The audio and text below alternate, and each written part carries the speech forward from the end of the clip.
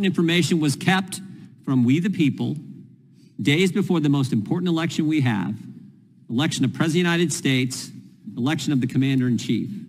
In a survey last fall, 4 out of 5 Americans said they believe there's a two-tiered system of justice in America today.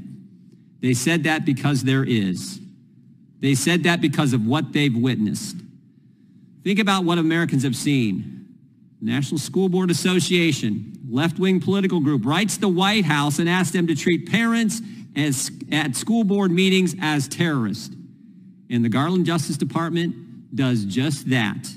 They put together a memo, set up a dedicated line of threat communication, a snitch line on parents. As a result, parents get investigated by our FBI, get a threat tag associated with their name, 25 of them, because whistleblowers came and told us were investigated by the Federal Bureau of Investigation.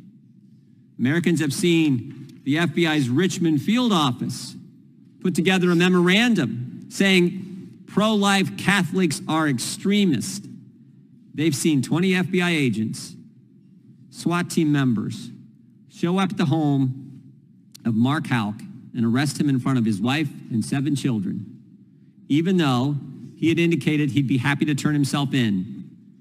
And what was he arrested for? Him and his 12-year-old son were praying outside an abortion facility.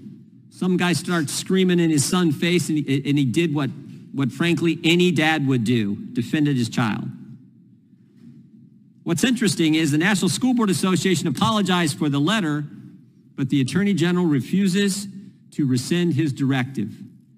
The FBI did rescind, thank goodness, the Richmond Catholic Memorandum, but they refuse to tell Congress who wrote it and who approved it.